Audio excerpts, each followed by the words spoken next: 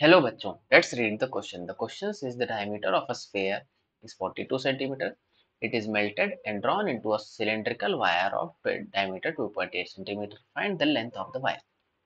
इस क्वेश्चन को सॉल्व करने के लिए हमारा की कॉन्सेप्ट है volume of sphere is equal to 4/3 pi are cube and volume of cylinder is equal to pi are square H. यहाँ पे आर हमारा radius of cylinder and H हमारा हाइट ऑफ द सिलेंडर है and वहाँ पे capital R radius of sphere है।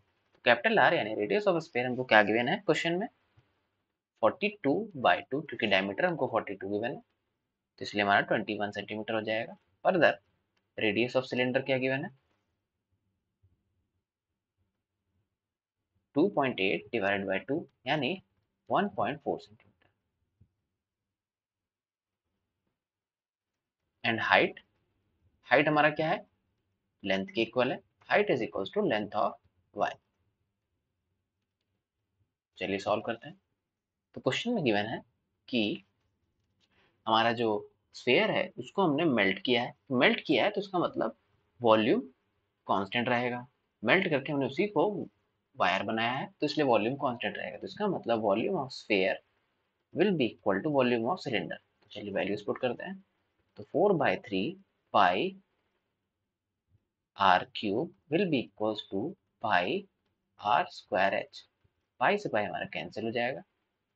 तो 4 are क्या है हमारा 21 का cube will be equal to are square यानी 1.4 square into 3 into H. H हमारा लेंथ ऑफ वायर।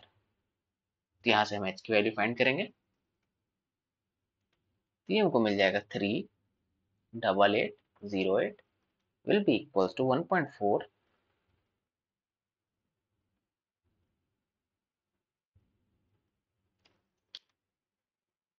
सॉरी ये 38888 नहीं होगा,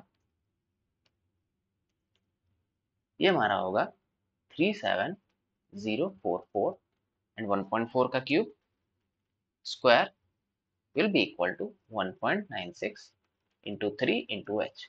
तो यहाँ से हमको एच की वैल्यू क्या मिल जाएगी, यहाँ से हमको एच की वैल्यू मिल जाएगी 63।